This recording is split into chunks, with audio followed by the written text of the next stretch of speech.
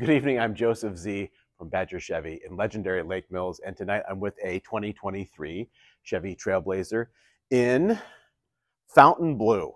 Uh, yeah, it's awesome. So it happens to be a Trailblazer RS. It has a 1.3, which is the large engine, 155 horse and 174 foot-pounds of torque. Because it's the RS package, it's got some cool things going on. Um, It has a flat bottom steering wheel here, some red stitching, and a couple of accents that go along with the very nice wheels. Also gets some nicer headlights and some fog lamps. It also has a couple of packages on it. One of them being, of course, power liftgate and the sunroof, which I have slightly open at the top there. As you come towards the back here, the seats, of course, fold flat, and there is lighting in the rear as well. As mentioned earlier, I tend to drive my cars like a coupe with a storage space in the back.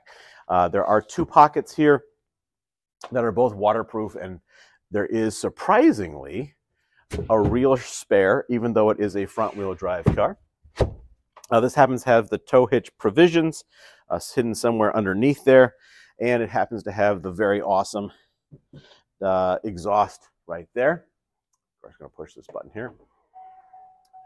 I'm going to go back over here, open the hood.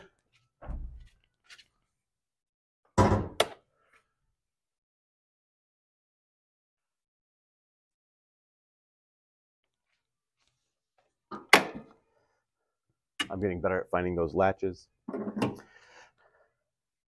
Brake fluid, of course, that goes bad over time.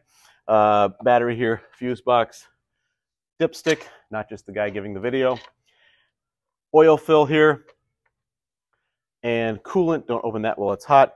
This does happen to have some nicer fog lights, nicer headlights, and it does have daytime running lights because it's Chevy, because we don't want you driving around in the night or the snow or the fog without some lights on.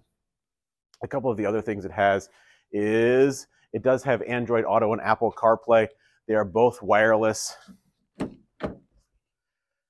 Some of the other features it has is you can turn off the auto stop start, which is incredibly nice because that makes me car sick. The power brake right there is really nice because it takes up very little space compared to a regular ratcheting brake.